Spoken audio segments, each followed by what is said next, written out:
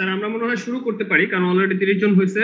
এরপর আবার সন্ধ্যা হয়ে গেলে আমাদের বিষয় আছে, সেটার আগে শেষ করা দরকার আছে। আচ্ছা ঠিক আছে স্যার, আমরা কি কি যেন পড়ছিলাম, পরে শেষ করছিলাম। স্যার শুনতে পাচ্ছেন তো নাকি? জি স্যার। আচ্ছা কি শেষ করছিলাম কবি?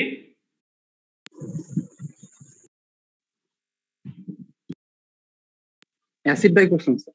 অ্যাসিড দিয়ে পড়ছিলাম, এরপর আর কিছু পড়ি নাই? বেসিক দিয়ে পড়ি নাই? জি স্যার, লাস্ট ক্লাসে অ্যাসিড বেসিক দুইটা পড়ছি একসাথে পড়ছি। সাথে পড়ি নাই, ওই যে টাইম ফল্টস? জি স্যার। আচ্ছা ঠিক আছে, তাহলে এক কাজ করি, আমরা বাকি রইল কোনটা? একমাত্র মনে হয় পিগমেন্টস বাকি আছে।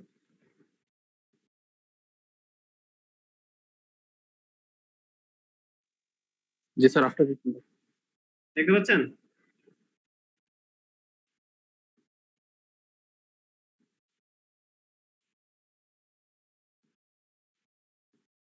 স্যার দেখা যাচ্ছে নাকি? জি স্যার দেখা যাচ্ছে। ওকে, প্রথম থেকে যদি চিন্তা করি যে আমরা একদম শুরুতে যখন ডাইং এর ইন্ট্রোডাকশন পড়াচ্ছিলাম, তখন বলেছিলাম যে কালারেন্স নানা ধরনের হয়, এবং তার মধ্যে মেইনলি দুইটা ভাগের কথা বলছিলাম, যে যেইগুলো দিয়ে আসলে প্র্যাকটিক্যালি ডাইং করা হয় বা কালারেশন করা হয়। তার মধ্যে একটা কথা বলছিলাম হচ্ছে ডাইস, আর একটা হচ্ছে কি পিগমেন্টস। এবং ডাইস সম্পর্কে আমরা অনেক কিছু জেনেছি, অনেকগুলো ডাইস সম্পর্কে পড়ছি। আজকে যেটা করবো সেটা হচ্ছে পিগমেন্ট সম্পর্কে একটু জানবো। এবং আরো একটা বিষয় হচ্ছে পিগমেন্ট সম্পর্কে আমাদের একটা ধারণা আছে, যেহেতু আমরা প্রথম দিকে ডাইস এবং পিগমেন্টস এর মধ্যে পার্থক্য করছিলাম। মনে পড়ে কিনা আমি জানি না, মনে আছে? জি স্যার।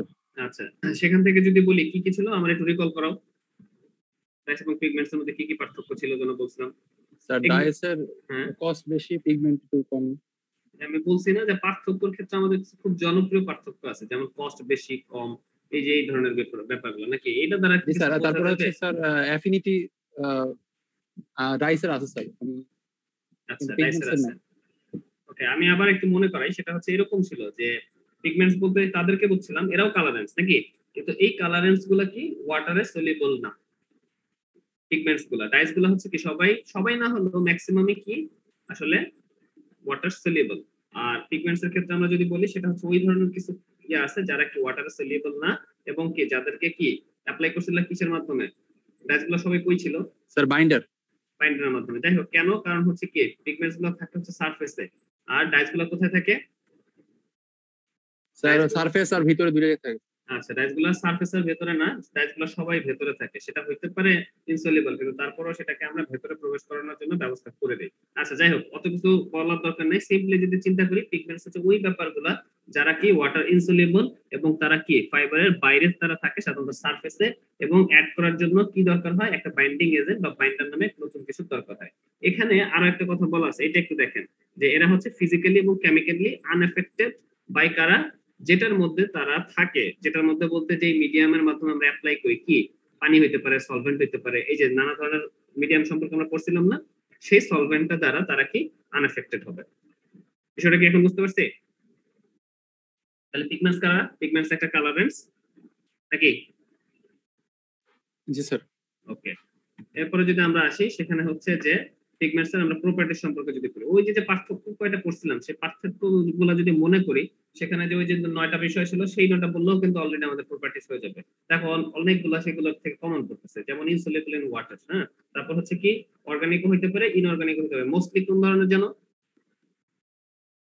স্যার মোস্টলি কোন ধরনের, অর্গানিক না ইনঅর্গানিক? ইনঅর্গানিক। আচ্ছা, তারপরে আমরা পড়েছিলাম যে আমরা জানি কেন কালার হয়, ক্রোমোফোর, অক্সোক্রোম, এই ধরনের গ্রুপের কারণে। ডাইসের মধ্যে দুইটাই থাকে, পিগমেন্টস এর মধ্যে থাকে কি শুধুমাত্র ক্রোমোফোর থাকে, রাইট। এরপর আমরা দেখলাম যে বিভিন্ন ধরনের ডাইস বিভিন্ন ধরনের ফাইবারের প্রতি হয়তো বা অ্যাফিনিটি দেখায় বা সাবস্টেন্টিভিটি দেখায়, সেটা কথা আকর্ষণ দেখায়। বাট পিগমেন্টস এর ক্ষেত্রে কি হয়েছে? তারা কোন ধরনের টেক্সটাইল ম্যাটেরিয়ালের প্রতি আকর্ষণ দেখায় না। যেহেতু কোন ধরনের টেক্সটাইল ম্যাটেরিয়ালের প্রতি আকর্ষণ দেখায় না, তার মানে কি সেটা সব ধরনের ফাইবারের উপরে কি করা যায়?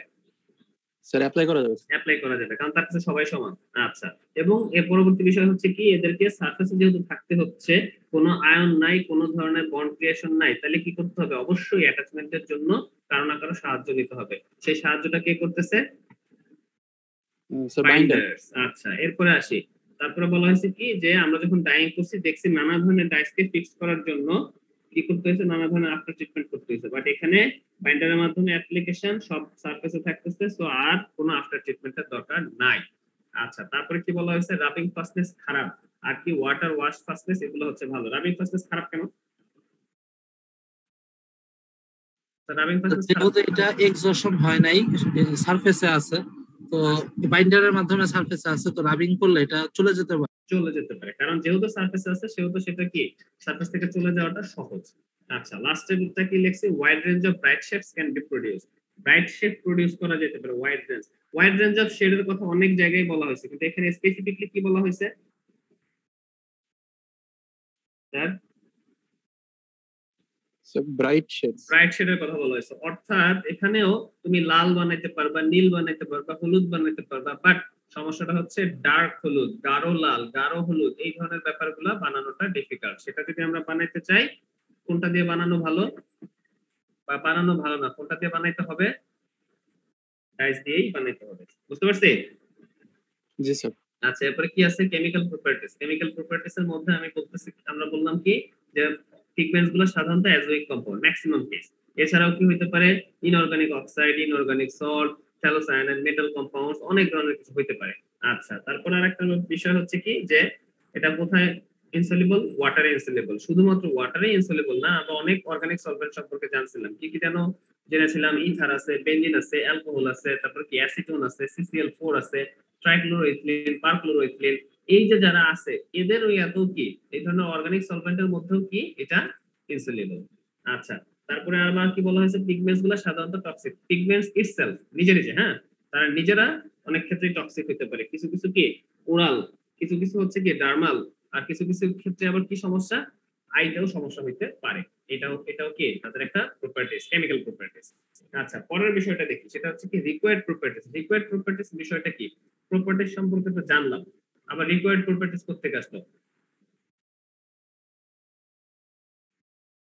স্যার, এটা কি বুঝি, রিকোয়ার্ড প্রপার্টিজ জিনিসটা কি?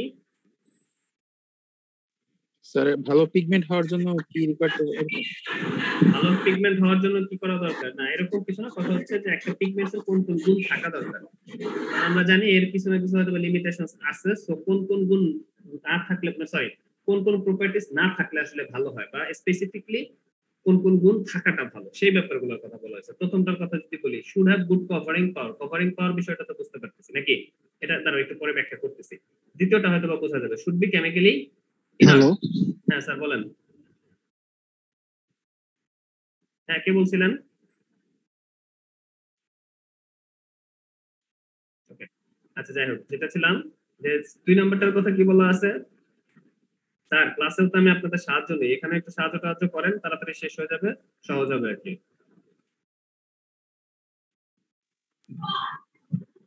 কেমিক্যালি ইনার্ট, কেমিক্যালি ইনার্ট এর কারণটা কি? স্যার কেমিক্যাল ইনার্টে যেহেতু নিষ্ক্রিয়, মানে স্যার মানে ভালোভাবে কারোর সাথে চিন্তা করেন যে এরা থাকবে হচ্ছে বাইরে, বাইরে থাকা মানে কি সংস্পর্শে আসবে অনেক সহজে বিভিন্ন জিনিসের নাকি, তো সে যদি কেমিক্যালি ইনার্ট না থাকে, সে যদি তাদের সাথে বিক্রিয়া করে বসে, তখন কি হইতে পারে, পিগমেন্টটা নিজে নষ্ট হইতে পারে, বাইন্ডারটা নষ্ট হইতে পারে, বাইন্ডার নষ্ট হওয়া, পিগমেন্ট নষ্ট হওয়া মানে কি কালার নষ্ট হওয়া, আর কালার নষ্ট হওয়া মানে সেই ধরনের জিনিস আমরা অবশ্যই চাইবো না। তো এটাকে নিজেকে কেমিক্যালি ইনার্ট থাকতে হবে। পরের আর দুইটা জিনিস দেখেন, একটা হচ্ছে কি গুড রেজিস্ট্যান্স থাকা উচিত অ্যাসিড অ্যালকালি, আবার বলছে কি রেজিস্ট্যান্স থাকা উচিত সলভেন্টের প্রতি।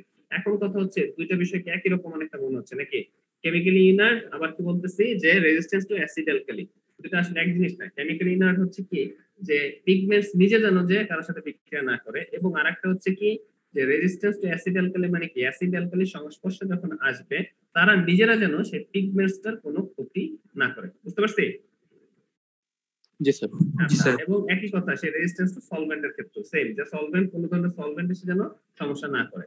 আচ্ছা, এর আগে দেখলাম যে নানা ধরনের পিগমেন্টস আছে যারা তাদের মধ্যে রাবিং ফাস্টনেসের কিছু সমস্যা আছে, সো এটা একটু থাকা দরকার যে রাবিং ফাস্টনেসটা যেন ভালো থাকে।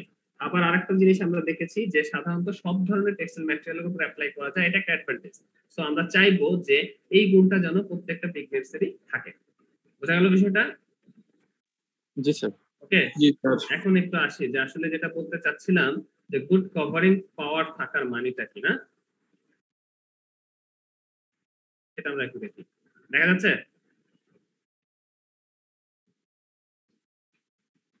দেখতে পাচ্ছেন?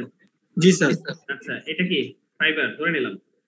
সারফেসে থাকবে কি পিগমেন্ট, পিগমেন্ট। ধরে নিলাম এগুলো পিগমেন্ট রেড কালারের। হ্যাঁ, যখন লাইট পড়বে এটার উপরে এবং আপনার চোখে যখন আসবে তখন কি মনে হবে এটাকে?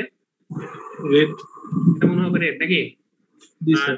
যদি এরকম ঘটনা ঘটে যে এখান থেকে আলোটা পড়লো এই অবস্থায় পড়ছে এবং এরপরে যদি আপনার চোখে আসে তখন কি মনে হবে? তখন কি পুরোপুরি রেড মনে হবে? না স্যার। বা যেই লেভেলের রেড দেখছেন এইখানে তো সিঙ্গেল সিঙ্গেল দেখে এরকম মনে হচ্ছে, তো যখন হাজার হাজার কোটি কোটি পিগমেন্টের কণার ভিড় এরকম কিছু কিছু থাকবে তখন দেখবে যে এই জায়গাটাতে যেই পরিমাণ রেড মনে হচ্ছে এই জায়গাটাতে বা এর আশেপাশের জায়গাটাতে কি মনে হবে যে সেই একই হালকা। পরিমাণের রেড নাই, অর্থাৎ হালকা হালকা মনে হবে। যেহেতু হালকা মনে হবে তখন বিষয়ের একটা ভ্যারিয়েশন লাগবে না? জি স্যার। তো এটা একটা সমস্যা। এই জন্য আমাদের কি করা উচিত, আমাদের এমন পিগমেন্ট চুজ করা উচিত যেটা কি করতে পারে পুরো জায়গাটাকে খুব ভালোভাবে কভার করতে পারে। বুঝতে পারছি? তো এই জন্য আসলে আমাদের পিগমেন্টস গুলোর গুড কভারিং পাওয়ার থাকা দরকার। ওকে,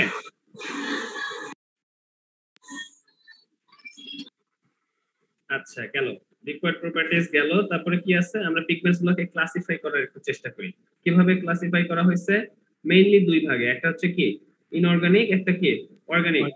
আচ্ছা, ইনঅর্গানিকটাকে আবার দুই ভাগে ভাগ করছি, কালার্ড হোয়াইট, আবার সেগুলোকে ফার্দার ভাগ করছি ন্যাচারাল সিনথেটিক, হোয়াইট এবং সরি হোয়াইটটাকে কি ওপেক এবং নন ওপেক। আমরা পড়ছিলাম তখন যে ডাইস গুলো হচ্ছে কি সাধারণত ট্রান্সপারেন্ট নাকি? জি স্যার। আর পিগমেন্টস গুলা স্যার ট্রান্সপারেন্ট হতে পারে, ওপেক হতে ওপেক হতে পারে, সেটাই কিন্তু লিখছে যে এই পিগমেন্টস গুলো কি হতে পারে, ওপেক হতে পারে, নন ওপেক হতে পারে। নন ওপেক মানে কি ট্রান্সপারেন্টও, আবার কি ট্রান্সলুসেন্টও নাকি? সবগুলাই এটার মধ্যে থাকতে পারে। আচ্ছা, এরপরে কি অর্গানিক। অর্গানিক ভাবে অর্গানিকের সংখ্যা বেশি না ইনঅর্গানিকের সংখ্যা বেশি? অর্গানিক। কোনটার সংখ্যা বেশি? ইনঅর্গানিক। ইনঅর্গানিকের সংখ্যা বেশি, রাইট। দ্যাট মিন্স সেই অর্গানিক গুলার যদি বলি বিভিন্ন ধরনের কেমিক্যাল ক্লাসে থাকতে পারে। কারা কারা থাকতে পারে? যেমন অ্যাজো থাকতে পারে, নন অ্যাজো থাকতে পারে, হ্যালোসায়ানাইড থাকতে পারে, কুইন অ্যাক্সিটন থাকতে পারে, আইসোইটোলিয়াম থাকতে পারে। এগুলো যদি আপনারা সার্চ দেন প্রত্যেকটা স্ট্রাকচার সম্পর্কে জানতে পারবেন। বুঝতে পারছেন? এই হচ্ছে তাহলে আমাদের ক্লাসিফিকেশন। আচ্ছা, এরপর আসি মেকানিজমে আসি। মেকানিজমে যাওয়ার আগে দুইটা বিষয় একটু মাথায় নেন। হ্যাঁ, আচ্ছা, এই যে মেকানিজম আছে, যাই হোক সমস্যা নেই। মেকানিজমে যাওয়ার আগে দুইটা বিষয় আবার একটু রিকল করেন। সেই রিকল করার বিষয়টা হচ্ছে আমরা কত ভাবে যেন ডাইং করতে পারি বা কত ভাবে যেন অ্যাপ্লাই করতে পারি। ওই যে পড়েছিলাম মেশিনের হিসেব করে যে কয় ভাবে অ্যাপ্লাই করা যায়, প্রসিডিউরটা কত ধরনের, মনে পড়তেছে কিনা? সব একবারে করা, আবার কোন কোন ক্ষেত্রে কি আছে যে এক পাশ দিয়ে দিব সব কিছু হয়ে আর এক পাশ দিয়ে বের হয়ে যাবে, এই ধরনেরও কিছু প্রসেস ছিল নাকি? জি স্যার। সেই হিসাবে কি কি ধরনের ছিল যেন?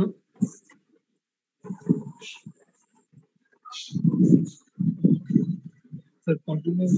কন্টিনিউয়াস, তারপরে কি ডিসকন্টিনিউয়াস, আর কি সেমি কন্টিনিউয়াস, এরকম ছিল নাকি? জি স্যার। ওই জায়গা থেকে যদি বলি যতদিন আমরা যতগুলা ডাইং করলাম সবগুলো ডাইং এ কি দেখছি যে ডিসকন্টিনিউয়াস মেথড বা কি এক্সস্ট মেথড। এক্সস্ট মেথড মানে কি একটা নির্দিষ্ট সময় সেটাকে রেখে দেন, সে আস্তে আস্তে নিঃশেষ হবে নাকি, এরকম একটা বিষয় তো ছিল। লিকারের মধ্যে থেকে ডাইপার্টিকেল গুলা ফাইবারের মধ্যে যাচ্ছিল আর লিকারটা নিঃশেষ হচ্ছিল, এরকমই ছিল আসলে বিষয়টা, যেটার জন্য আমরা এটাকে বলতাম হচ্ছে এক্সস্ট মেথড। কিন্তু পিগমেন্টস এর ক্ষেত্রে ম্যাক্সিমাম ব্যবহার করা হয় হচ্ছে এই যে দেখেন কি লিখছি, প্যাড, ড্রাই এবং কিউর মেথড নাকি। এখানে কি করা হয়, প্রথমে প্যাডিং করা হয়। প্যাডিং করা মানে কি একটা প্যাডিং ম্যাঙ্গেল থাকবে বা একটা প্যাডিং ট্রাফ থাকবে, সেখানে এই যে যে লিকারটা দরকার, এই যে যা যা দরকার সেই সকল ব্যাপারগুলো দিয়ে দিলেন। দিয়ে দেওয়ার পর সেখানে রুম টেম্পারেচারে আপনি কি করে নিলেন, সেটার মধ্যে দিয়ে পাস করলেন। পাস করার পর তারপর একটা প্রি হিটারের মধ্যে দিয়ে নিয়ে ড্রাইং করলেন। তারপরে কি করলেন, ফাইনালি কিউরিং করলেন, যেখানে যে কি হবে ফিক্সড হবে এবং সেখানে হয়তোবা আপনার ডিফারেন্ট টাইপের ফাইবারের জন্য ডিফারেন্ট টাইপের টেম্পারেচার লাগবে, বাট ফিক্সটা হচ্ছে এখানে, অ্যাপ্লাইটা হচ্ছে এখানে, আর মাঝখান দিয়ে দুইটার মধ্যে একটা ব্যালেন্স ক্রিয়েশনের জন্য আমরা কি করছি, ড্রাইং করছি। এখন কথা হচ্ছে এরকম একটা প্রসেস আমরা করছিলাম না,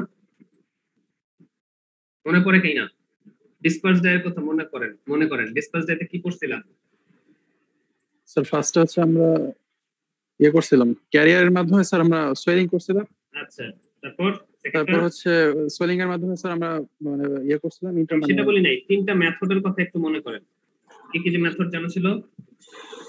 স্যার ডিসপার্সে ডিসপার্সে স্যার ওই যে ক্যারিয়ার মেথড, তারপরে high temperature high pressure method, আর এটা হচ্ছে প্যাড থার্মোসাল মেথডে কি করছিলেন? এই যে এখানে যে ব্যাপারটা দেখাচ্ছে এটা কি? প্যাডিং প্যাডিং না নাকি প্যাড থার্মোসল মেথডের মতো সেরকমই হলো না? কি করছেন প্রথমে, কি করতেছেন?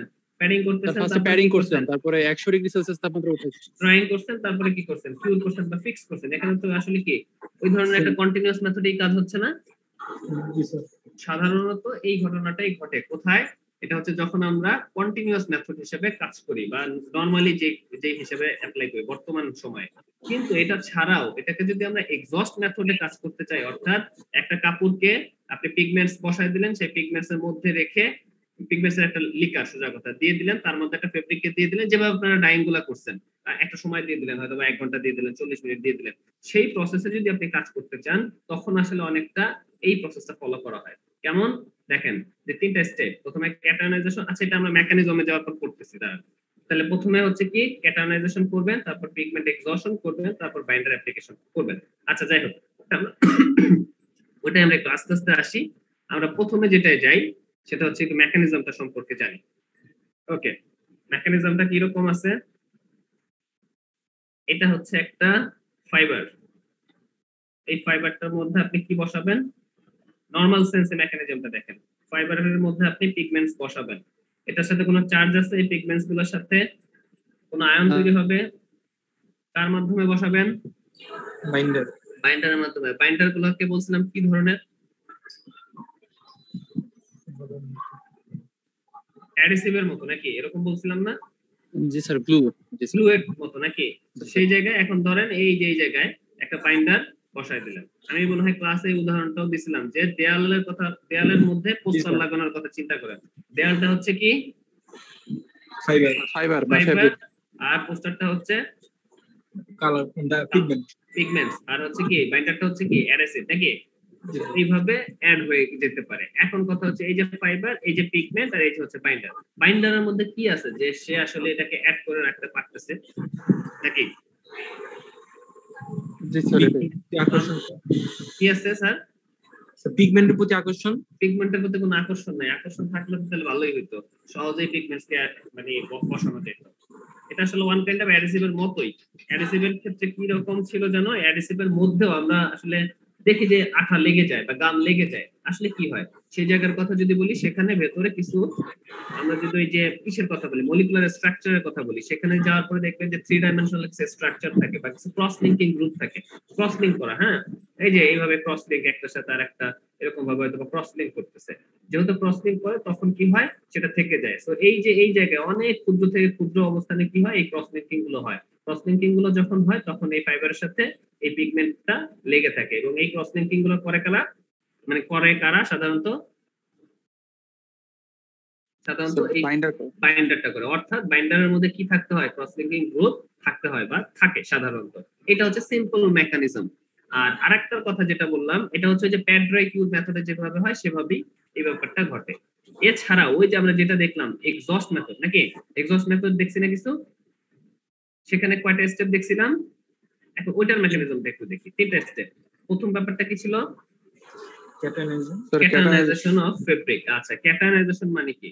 আপনি কোন একটা ক্যাটায়নাইজিং এজেন্টে প্রথমে ফাইবারটাকে ট্রিটমেন্ট করেন। যদি ট্রিটমেন্ট করেন তাহলে তার সারফেসে কি ধরনের চার্জ ক্রিয়েট হবে? Positive sir. সবগুলো পজিটিভ চার্জ ক্রিয়েট হলো। Okay fine. সেকেন্ড কথাটা কি বলা হয়েছিল? পিগমেন্ট এক্সজশন নাকি? অর্থাৎ পিগমেন্ট চলে আসবে। এখন কত পিগমেন্ট এক্সজশন মানে কি? এক্সজশন মানে কি? স্যার পিগমেন্টটা স্যার হচ্ছে মানে ফাইবারের কাছে চলে আসবে। ফাইবারের কাছে চলে আসবে নাকি ফাইবারের সাথে এনগেজড হবে? মানে এনগেজ হবে স্যার, এনগেজড হবে। এই যে যে একটা বিষয়, এখান থেকে আপনারা হয়তো ওই যে একটা পার্থক্য সম্পর্কে ভালো ধারণা পাবেন। কোন পার্থক্যটা? এক্সজশন এবং অ্যাবজর্পশনের মধ্যে পার্থক্য মনে আছে? মনে না থাকলে আবার একটু রিকল করতে পারেন। দেখেন আপনার অ্যাবজর্পশন মানে হচ্ছে কি, ফাইবারটার মধ্যে কি হবে, ডাইয়ের কণাটা বা পিগমেন্টের কণাটা প্রবেশ করবে। কিন্তু দেখেন আর এক্সজশন মানে বলছিলাম কি, যে ভেতরে প্রবেশ করতে হবে, নট নেসেসারি। এতক্ষণ ধরেন এটার মধ্যে 10টা ধরে নিলাম আমরা, 10টা পিগমেন্টের কণা আছে। এখন কি হইলো, এই পিগমেন্টের 10টা কণার মধ্যে 5টা কণা, 1 2 ধরলাম, 3 4 5টা, এই 5টা কণা ধরেন এখন তারা কি করছে, এই যে এই যে পজিটিভ চার্জের কারণে এটার সাথে কি হয়েছে, অ্যাটাচ হয়ে গেছে। এখন যদি অ্যাটাচ হয়ে যায়, এরা কি ভিতরে প্রবেশ করছে? না স্যার। কিন্তু আপনি যদি ফাইবারটাকে উঠায় নেন, এই পিগমেন্ট গুলা কি হবে, বাদ থেকে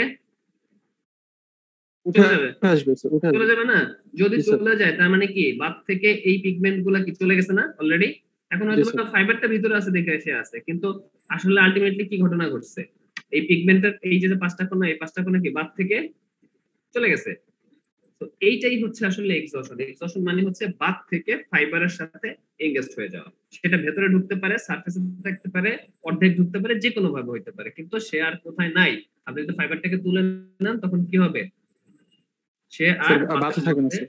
থাকবে না। সো এটার নাম হচ্ছে পিগমেন্ট এক্সজশন। আচ্ছা, এখন কথা যে পিগমেন্ট এক্সজশনটা তাহলে কিভাবে হবে, আমি তো এটা বললাম বোঝানোর জন্য এক্সজশন ব্যাপারটা, কিন্তু সিম্পলি চিন্তা করেন, এটা পজিটিভ আয়ন হয়েছে আর এটার সাথে তো কোনো চার্জ নাই, আয়ন নাই, তখন কি ঘটনা ঘটলে এটা আসলে এটার সাথে যুক্ত হবে? স্যার পিগমেন্টকে যদি নেগেটিভ করে ফেলে। পিগমেন্টকে যদি নেগেটিভ করে ফেলা যায়, তাহলে পিগমেন্টকে যেহেতু আমরা ক্যাটায়নিক এজেন্ট দ্বারা ফাইবারটাকে ক্যাটায়নাইজেশন করছি বা ক্যাটায়নিক করছি, পজিটিভ চার্জ করছি, তাহলে কি করতে পারি, অ্যানায়নিক এজেন্ট দ্বারা আমরা কি করতে পারি, স্যার ট্রিট করব কি ট্রিট করব, পিগমেন্ট। পিগমেন্টটাকে। এখন কথা হচ্ছে অ্যানায়নিক এজেন্ট থেকে পাবো। একটা জিনিস মনে করেন আবার একটু, যে ডাইসের যে কণাগুলো ছিল ডিসপার্স ডায়ের, সেই কণাগুলো কেমন ছিল, আয়নিক না নন আয়নিক? স্যার নন আয়নিক। নন আয়নিক। পিগমেন্টস এর কণাগুলো কেমন? এটা হচ্ছে নন আয়নিক। তাহলে ওখানে ওইটাকে যেটা দিয়ে ট্রিটমেন্ট করছিল, এটা কি চাইলে ওই ধরনের কিছু ট্রিটমেন্ট করা যায় না? জি স্যার যাবে। যাবে, এবং আমরা তাই করব। এখানে কি করব, কি দিয়ে যেন ট্রিটমেন্ট করছিলাম, কি দিয়ে ট্রিটমেন্ট করছিলাম, ক্যারিয়ার দিয়ে ট্রিটমেন্ট করছিলাম। Dispersing agent. কি দিয়ে স্যার, বুঝতে পারি নাই, কে বললো? Dispersing agent. Dispersing agent, right. আমরা এখানেও কি করতে পারি, এটাকে অ্যানায়নিক ডিসপার্সিং এজেন্ট দিয়ে ট্রিটমেন্ট করতে পারি। যদি অ্যানায়নিক ডিসপার্সিং এজেন্ট দিয়ে ট্রিটমেন্ট, তার মানে কি ডিসপার্সিং এজেন্ট কি সবসময় শুধু ডিসপার্স ডায়ের ক্ষেত্রেই ইউজ হয়? না স্যার। তাদের ক্ষেত্রে ইউজ হবে, যারা নন আয়নিক সেই ধরনের সকল ডায়াস্টাফের ক্ষেত্রে কি করা যেতে পারে, এটাকে ইউজ করা যেতে পারে। এখন যদি ডিসপার্সিং অ্যানায়নিক এজেন্ট দিয়ে ট্রিটমেন্ট করেন, তখন এটা কি হয়ে গেল, অ্যানায়নিক হয়ে গেল না? জি স্যার। আচ্ছা, তাইলে মানে কি অ্যানায়নিক হয়ে যাওয়া মানে কি, এখন সে ফাইবারের পজিটিভ প্রান্তের সাথে যুক্ত হয়ে যাবে। যদি পজিটিভ প্রান্তের সাথে যুক্ত হয়ে যায়, তার মানে কি এখন সে আর বাতের মধ্যে নাই, ফাইবারের সাথে এঙ্গেজ। এটাই তো কি বলা হয়েছে, পিগমেন্ট এক্সজশন। এক্সজশন। আচ্ছা, তাহলে এখন দেখেন যে এটা পাইলেন, এটা পাইলেন, আরেকটা ব্যাপার তো বাকি আছে, কি যেন দিলে ব্যাপারটা আরো সহজ হবে, আরো সুন্দরভাবে লেগে যাবে। Sir Q. কি যেন দিবেন, কোন জিনিসটা যেন আসলে ফাইবারের সাথে মানে এটাকে অ্যাটাচ হতে সাহায্য করে? Sir binder. বাইন্ডার। তাহলে এখন একটা বাইন্ডার দিয়ে দেন, দিয়ে দিলাম একটা বাইন্ডার। কোন ধরনের বাইন্ডার দিব, পজিটিভ আছে নেগেটিভ আছে, এখানে কোন ধরনের জিনিস দিলে ভালো হয়?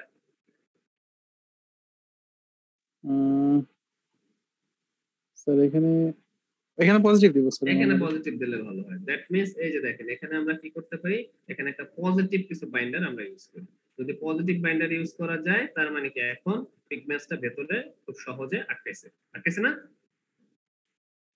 জি স্যার। আচ্ছা, এইভাবেও আগে ডাইং করা হয়তো এই মেকানিজমে, কিন্তু এখনকার মেকানিজমটা ওই যে আগে যেটা দেখাইছি সেটা, সরাসরি বাইন্ডার দিয়ে দাও, সেটা ক্রসলিংক করে আটকে দেয়। ক্লিয়ার? বুঝতে পারছি তাহলে মেকানিজম? জি স্যার। বুঝতে তো পারছে মাত্র 2-3 জন, বাকিরা তো এমনি আগেও ক্লাসে এমনি থাকতো, এখন এমনিতেই ক্লাসে আছে। ওকে, ঠিক আছে, তাহলে বুঝলাম। এই যে এখানে লিখছি নাকি সেই জিনিসটাই, যে মেকানিজমের মধ্যে কয়টা আছে, 3টা প্রসেস। একটা হচ্ছে ক্যাটায়নাইজেশন অফ ফেব্রিক, পিগমেন্ট এক্সজশন, আর লাস্টে কি বাইন্ডার অ্যাপ্লিকেশন। ওকে, তারপর কি আছে, এই যে রেসিপি যেটা, তো সেটা তো আমরা জানি যে কিসের মাধ্যমে, এটা এটার জন্য কোন মেথড, কন্টিনিউয়াস। এটা কন্টিনিউয়াস মেথড। ওকে, তারপর যাই, এরপরে কি আছে, এটার নাম কি, স্যার বাইন্ডার। বাইন্ডার। এখন আমরা দেখি পিগমেন্ট ডাইং এর ক্ষেত্রে বা পিগমেন্টেশনের ক্ষেত্রে আসলে বাইন্ডার কি খুবই গুরুত্বপূর্ণ একটা ভূমিকা পালন করে। তো সেখানে আমরা একটু বাইন্ডার সম্পর্কে জানি।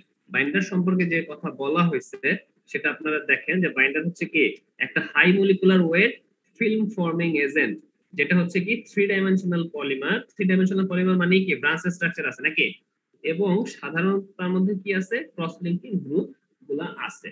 যেহেতু ক্রস লিঙ্কিং গ্রুপ আছে, সেহেতু সে কি করতে পারে, ক্রস লিঙ্ক করতে পারে। ক্রস লিঙ্ক করতে পারা মানে কি, ফাইবারটার সাথে পিগমেন্টটাকে আটকে থাকতে সাহায্য করা, নাকি? জি স্যার। ওকে, তাহলে আমরা বুঝলাম। তাহলে বাইন্ডার বিষয়টা বুঝতে পারছি কি, একটা ফিল্মের মতো একটা ফিল্ম ফর্মিং এজেন্ট, এবং সেটার মধ্যে কি আছে, 3 ডাইমেনশনাল একটা পলিমার, এবং তার মধ্যে কি আছে, ক্রস লিঙ্কিং গ্রুপ আছে। ওকে, জি স্যার। আচ্ছা, এখন কি হচ্ছে, বাইন্ডারের কোন কোন প্রপার্টিজ থাকা উচিত সেটা আমরা দেখি। এখানে দেখলাম যে বাইন্ডারটা কোথায় যেন থাকবে, পিগমেন্ট বাইন্ডার সবাই কোথায় থাকবে, স্যার ফ্যাব্রিকের উপরে, ফেব্রিকের সারফেসে। এখন সারফেসে। দেখা গেল, এবং কি এটা একটা ফিল্ম, ফিল্মটা যদি নষ্ট হয়ে যায় তাহলে কি হবে, বাইন্ডারটা নষ্ট হয়ে গেলে, ফিল্মটা নষ্ট, বাইন্ডার মানে তো ফিল্ম নাকি, এই ফিল্মটা যদি নষ্ট হয়ে যায় তখন কি হবে, পিগমেন্ট গুলা স্যার উঠে যাবে, উঠে যাবে। আর উঠে যাওয়া মানে কি, ওই জায়গা মানে স্যার কালার ফেড হয়ে গেল, মানে ফেড হয়ে যাবে, নষ্ট হয়ে যাবে। তার মানে তখন আমার এই যে কালারেশন করলাম সেটার কোনো মানে থাকলো না। সো আমাকে যখন আমরা বাইন্ডার গুলা চুজ করব তখন দেখতে হবে এর কি কি প্রপার্টিজ থাকা উচিত। প্রপার্টিজটা হচ্ছে এরকম থাকা উচিত, কোনো ফোর্সের কারণে, শিয়ার ফোর্সের কারণে সে যেন কোয়াগুলেটেড না হয়ে যায়, সে যেন নষ্ট না হয়ে যায়। এখন আরেকটা জিনিস দেখো, যে সেটা হচ্ছে কি, এই যে বাইন্ডারের যে ফিল্মটা আছে, সেই ফিল্মটা হচ্ছে ইয়েলো কালার, আর বাইন্ডারের আর হচ্ছে পিগমেন্টের রংটা হচ্ছে কি রেড কালার। তাহলে কেমন একটা কালার দেখবা, স্যার কমলা। কমলা। কিন্তু তাহলে কি আমার পিগমেন্টের কালারটাকে ফুটে উঠবে? না স্যার, সো বাইন্ডারটাকে কি হওয়া উচিত, ট্রান্সপারেন্ট। ট্রান্সপারেন্ট অথবা কি ক্লিয়ার হওয়া উচিত। আচ্ছা, বাইন্ডারের যে ফিল্ম আছে সেই ফিল্মটার কি থিকনেসটা কি সব জায়গায় ইভেন হওয়া উচিত, এবং কি এটা স্মুথ হওয়া উচিত, নাকি? কারণ হচ্ছে স্মুথ যদি না হয় তখন কি হ্যান্ড ফিল নষ্ট হবে না, ফিলিংটা নষ্ট হবে না উপরে জি স্যার। ফেব্রিকের। তো সেই ধরনের কিছু থাকা যাবে না। একই কথা যে এটাও যেহেতু বাইরে থাকবে, এটারও রেজিস্ট্যান্স থাকা উচিত কার প্রতি, কেমিক্যাল এবং কি মেকানিক্যাল ইনফ্লুয়েন্সের প্রতি। আচ্ছা, এবং শেষের দিকে যে বিষয়টা সেটা হচ্ছে কি, এটা রিমুভেবল হইতে হবে কোথায় থেকে, ইকুইপমেন্ট থেকে ইজিলি। কারণ কি, আমরা তো এটা হাত দিয়ে বসাবো না, বসাবো কি কোনো না কোনো একটা মেশিনের মাধ্যমে। জি স্যার। এবং সেই মেশিন গুলো, এটা যেহেতু অ্যাডহেসিভ টাইপের, সেই মেশিনের গায়ে ধরো লেগে গেছে, তখন কি একবার দেওয়ার পর আর কোনো কাজ করা যাচ্ছে না, এরকম হতে পারে না? তো এই প্রপার্টিসটাও থাকা উচিত যে মেশিন থেকে যেন আসলে তাকে সহজে রিমুভ করা যায়। বুঝতে পারছি? জি স্যার। ওকে, তারপরে এখন আসি আমরা যে বাইন্ডার কয় ধরনের আছে। মেইনলি তো বুঝতেই পারতেছি যে ন্যাচারাল কিছু, সিনথেটিক কিছু। ন্যাচারাল কি, নানা ধরনের গাম, গ্লু যেগুলা, এইগুলা, নাকি? সিনথেটিক আছে, এসএল অ্যাক্রামাইন এসএলএন আছে, হেলিজারিন আছে, এই ধরনের অনেক সিনথেটিক আছে। এখন যেটা ইম্পর্টেন্ট সেটা একটু দেখি, কেমিক্যাল গ্রুপ অনুযায়ী এটাকে দুই ভাগে ভাগ করা যায়। কিছু কিছু কি বলা হয়েছে, ইমালশন কোপলিমার অফ কি vinyl acetate and butyl acrylate. আচ্ছা, কোপলিমার চিনি আমরা,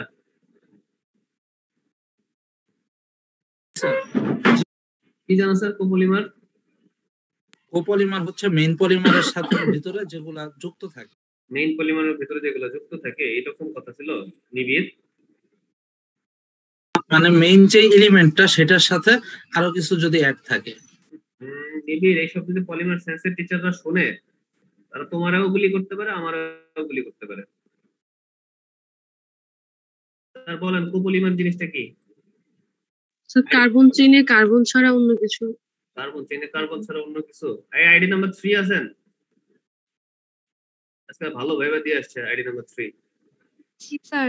হ্যাঁ বলেন, কোপলিমার কাকে বলে? স্যার কোপলিমার হলাম মেইন পলিমার চেইনটার সাথে ব্রাঞ্চ হিসাবে যে যেই মলিকিউলস গুলো যুক্ত থাকে। এরকম কথা বলতেছেন। আইডি 14 আছেন?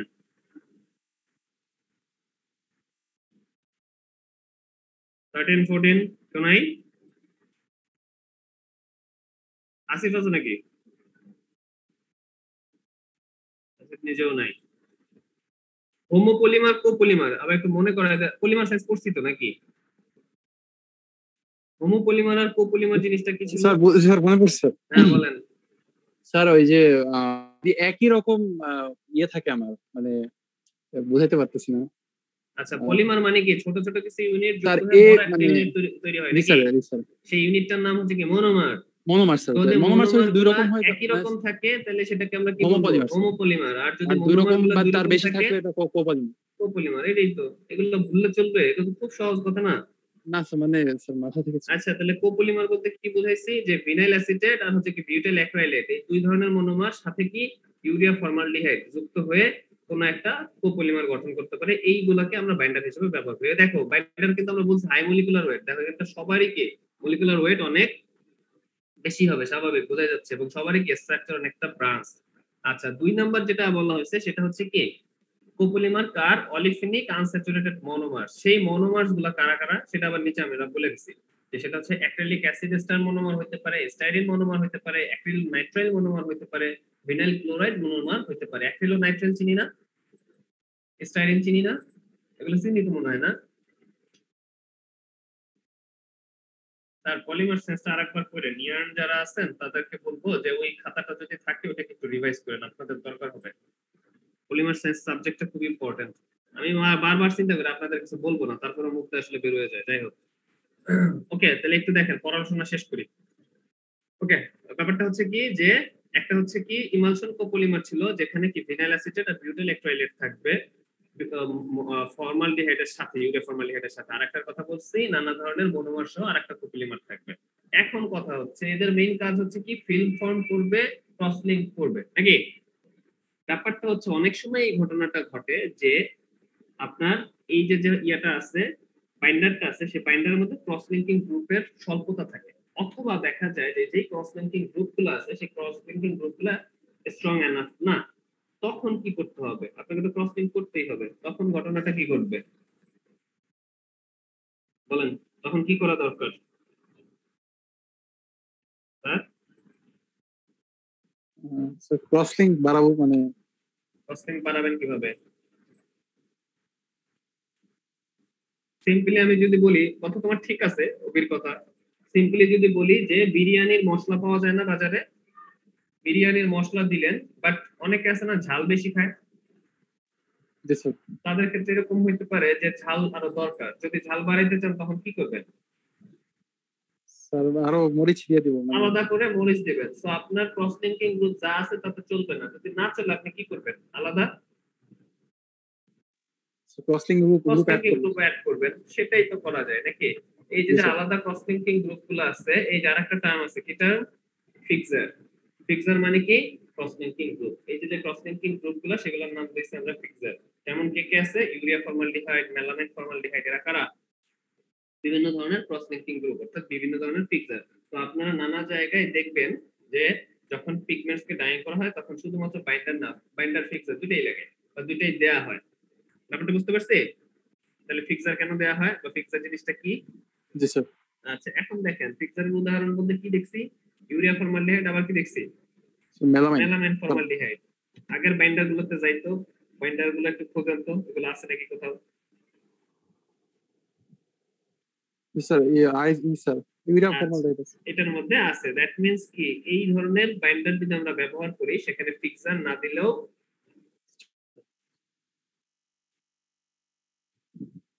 কি না দিলেও চলবে স্যার, না দিলে চলবে। চলবে, রাইট। আর যদি 2 নাম্বারটা দেই তখন আসলে এটা দিয়ে দেওয়া ভালো। তবে আমরা নরমালি যেটা করি অন্যান্য বিভিন্ন জায়গাতেই দেখছি বাইন্ডারের সাথে ফিক্সারও দিয়ে দেয়, সেফটি ইস্যু। হ্যাঁ, আচ্ছা তাহলে আমরা বুঝতে পারছি বাইন্ডার কি ফিক্সার কি কোনটার কাজ কি, ক্লিয়ার?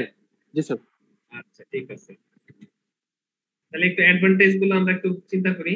আমরা সবাই জানি, তারপর আবার একটু রিকল করি। হ্যাঁ, অ্যাডভান্টেজ গুলো কি ছিল? দেখেন চিপ আছে, সব ধরনের ফেব্রিকের উপরে অ্যাপ্লাই করা যায়, আপনার ট্রিটমেন্ট লাগে না, একটু ফাস্ট, তারপর হচ্ছে কি ওয়াটার কনজাম্পশন কম, আবার কি the process chemicals less toxic, অর্থাৎ ডাইং এর সাথে অনেক কেমিক্যালস দরকার হয় না, সেইগুলা যেরকম আর পিগমেন্টস এর সাথে তো অনেকগুলো কেমিক্যালস দরকার হয়, এইগুলার সাথে কম্পেয়ার করা হয়েছে, ডাইস এবং পিগমেন্টস এর মধ্যে কম্পেয়ার করা হয় নাই কিন্তু। বুঝতে পারছেন? যে সকল কেমিক্যালস গুলা তাদের সাথে লাগে সেই কেমিক্যালস এর কথা বললে পিগমেন্টস এর কেমিক্যালস গুলা একটু লেস টক্সিক হয়ে থাকে সাধারণত। আচ্ছা, তারপরে আরেকটা কি আছে? ওয়াটার এবং কি ওয়াশ ফাস্টনেস ভালো। আবার আরেকটা কথা বলছি কি ফেডিং হয়ে যায় সাধারণত, যেহেতু সারফেসে থাকে সেই ক্ষেত্রে ফেডিং হওয়ার চান্সটা অনেক বেশি। ফেডিং যেহেতু হয়ে যায়, যদি ধরেন আপনার একটা প্যান্ট পরতে হবে বা প্যান্ট বানাইতে হবে যেখানে হচ্ছে কি ফেডিং দরকার, তখন আপনারা চাইলে কি করতে পারেন? ইজিলি পিগমেন্ট ইউজ করে দিলেন, সহজ হলো। তো ফেডিংটা যদি দরকার হয় তখন সেটা কি একটা পজিটিভ বিষয় বা একটা অ্যাডভান্টেজেস। এখন আমরা কয়েকটা ডিসঅ্যাডভান্টেজ সম্পর্কে বলি। স্যার বলেন।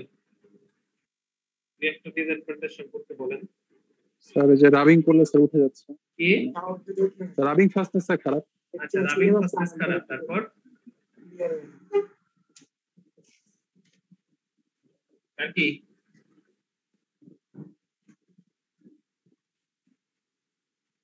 একটা তো পাইলাম, রাবিং ফাস্টনেস খারাপ, আর কি হতে পারে?